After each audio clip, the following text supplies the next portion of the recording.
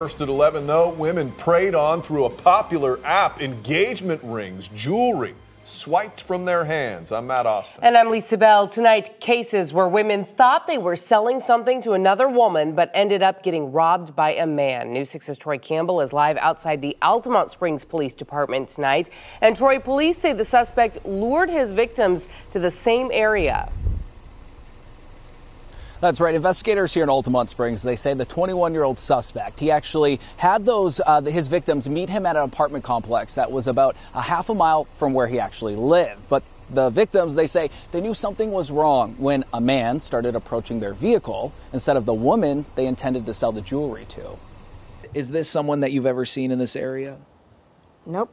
Never. Yvonne Dehaney says she's lived at her apartment complex on the 500 block of Calibre Crest Parkway in Altamont Springs for 3 years and says this booking photo is the first time she's ever seen 21-year-old Khalid Colton. Detectives say Colton started his crime spree in October after responding to an ad for jewelry for sale on the app letgo. The victim told investigators the suspect forcefully grabbed his necklace and left without payment. Then, on March 13th, a woman says she posted 4 rings for sale on letgo and arranged to meet who she thought was a woman and her boyfriend. The victim telling police she handed the subject the rings and the male fled on foot westbound without paying. You work very hard for what you have, and it's unfair for somebody to just walk in and just take it away from you, it's not right. Last Thursday, another woman says she was selling a set of rings, also on letgo, thinking she was showing up to meet a woman and even brought her friend with her. The victim told police instead a man approached the car, grabbed the rings from her, and threw a bundle of cash into the vehicle. Investigators say the money was counted, totaling $2,200 of fake money with Chinese print on the sides of it. That's amazing because you're right here and you don't know what's going on.